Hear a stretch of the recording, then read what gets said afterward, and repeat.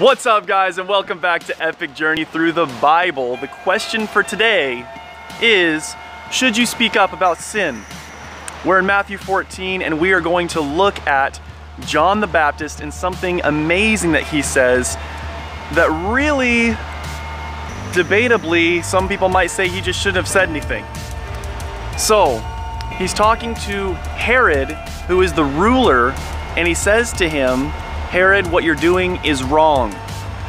Now, what is it that Herod was doing that was so wrong? Well, Herod had actually taken the wife of his brother Philip.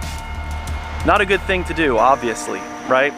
And John the Baptist could have just remained silent and said nothing about it, but instead he says to him, Herod, it is unlawful for you to take her as your wife because she is your brother's wife.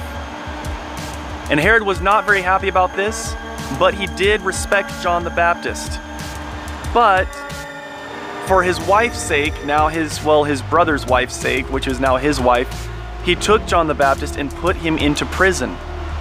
And he actually was going to kill him, the Bible tells us, but he was afraid of the people because the people knew that John was a prophet. So they didn't want anything bad to happen to him. So he took him into prison. So you see Herod here just back and forth playing these political games. He doesn't know what to do. He doesn't know, should I kill the guy? Should I take him into prison? What should I do?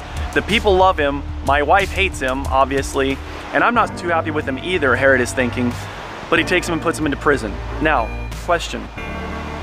Why did John feel it was so necessary to say something about Herod's sin? And should you and I say something when we see sin? Should we call out sin? Or should we ignore it?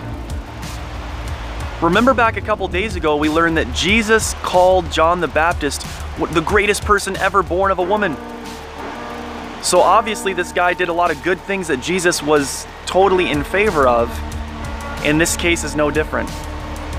Jesus wants us to call out sin, but John the Baptist didn't call it out publicly and go shouting around to everybody else, Herod's bad, Herod's wrong. No, he just went directly to Herod and said, it's unlawful for you to take your brother's wife.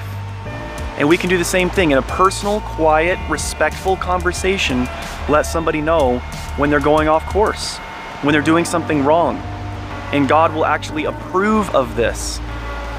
The ending might not be the happiest for us, as we're going to learn tomorrow with John the Baptist, but it's worth it to stand for truth.